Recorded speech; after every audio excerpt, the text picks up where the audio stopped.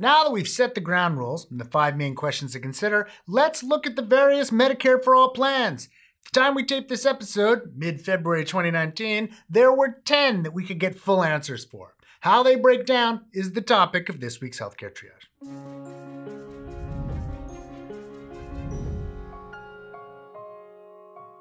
Let's start with universality. 4 of the plans get us all the way there. The biggest and most well-known is Senator Bernie Sanders' Medicare for All bill.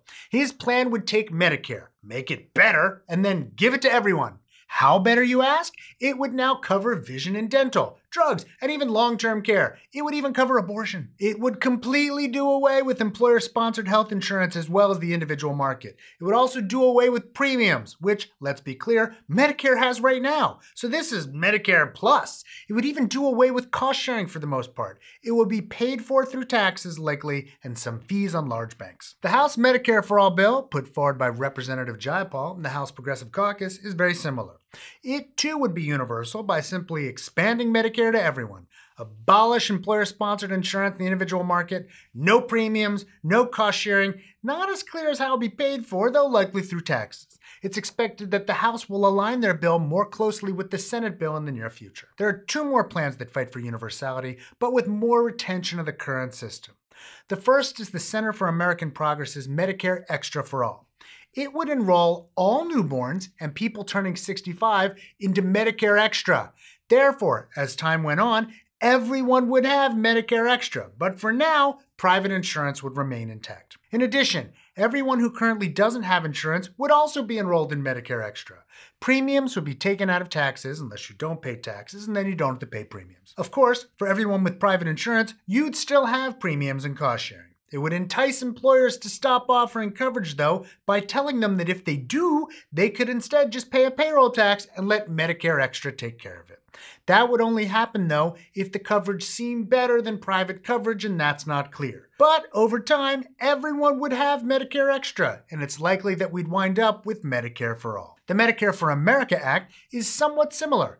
It's proposed by Representatives DeLauro and Schakowsky. It would establish a Medicare for America program that would immediately enroll those who currently get Medicare, Medicaid, CHIP, insurance on the individual market, and the uninsured. Employers can keep offering private coverage, though, if it's great coverage. Medicare Advantage plans might stick around, so individual private coverage isn't totally gone, and some choice could remain. It'd be paid for with premiums rated by income. Cost sharing would also remain, but it would be eliminated for preventive services and placed on a sliding scale based on income.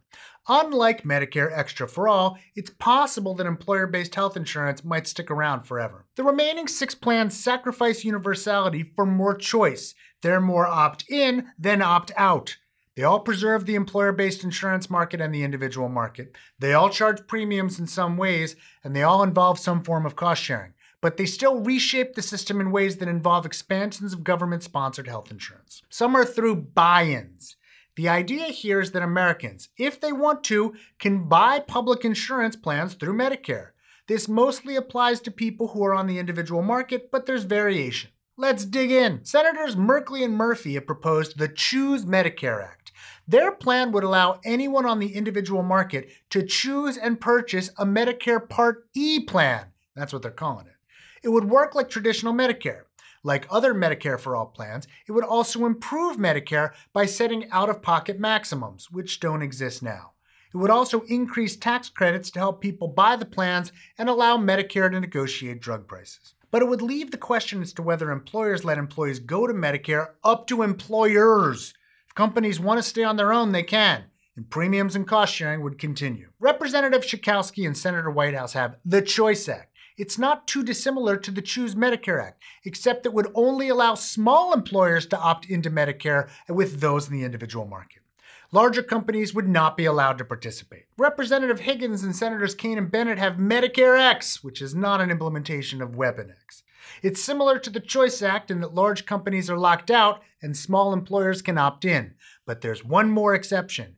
Medicare X would only be available to those in the individual market who only have one insurer in their area.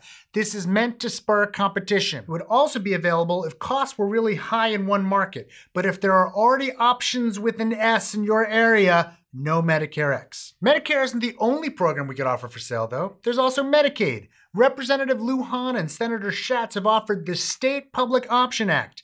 This plan would essentially let anyone who wanted to buy into their state's Medicaid program.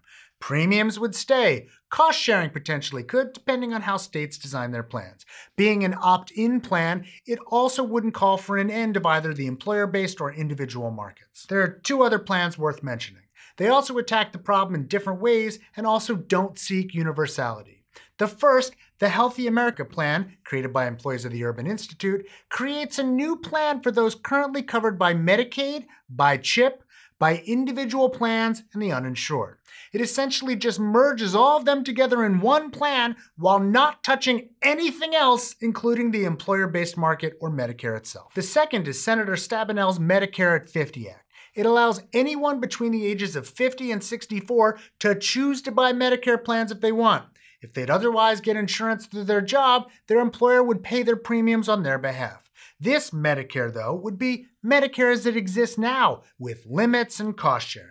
So many who get their job-based coverage would not find it as enticing as they might other proposals that improve Medicare before expanding it. And those are the major plans at the moment. Some are really Medicare for all, ending private insurance and expanding the enhanced public program across the board. Some seem to expand enhanced Medicare to those already on public programs or those who are uninsured at this time. Others look to keep more of the current system intact and allow people the option to buy Medicare or Medicaid if they like. Others seek to try and reduce the number of uninsured with as little mucking with the current system as possible. These clearly have pros and cons. They will cost different amounts. They will require or not require new taxes, and they will disrupt the system we have now to varying degrees. But they constitute a range of options by which we can use the public insurance programs we have to further reform the insurance market. There's a breadth of ideas up for debate, and that debate is likely to intensify in the future. Hey, do you like the show? It really helps if you like the video and really if you subscribe right down there. And another good way to support the show is at patreon.com. Go to patreon.com/healthcaretriage. We'd especially like to thank our research associate Joe Sevitz and our Surgeon Admiral Sam. And if you love Healthcare Triage content, get even more at the Healthcare Triage podcast. It's great. Get it at iTunes or Spotify or wherever you download your podcast content.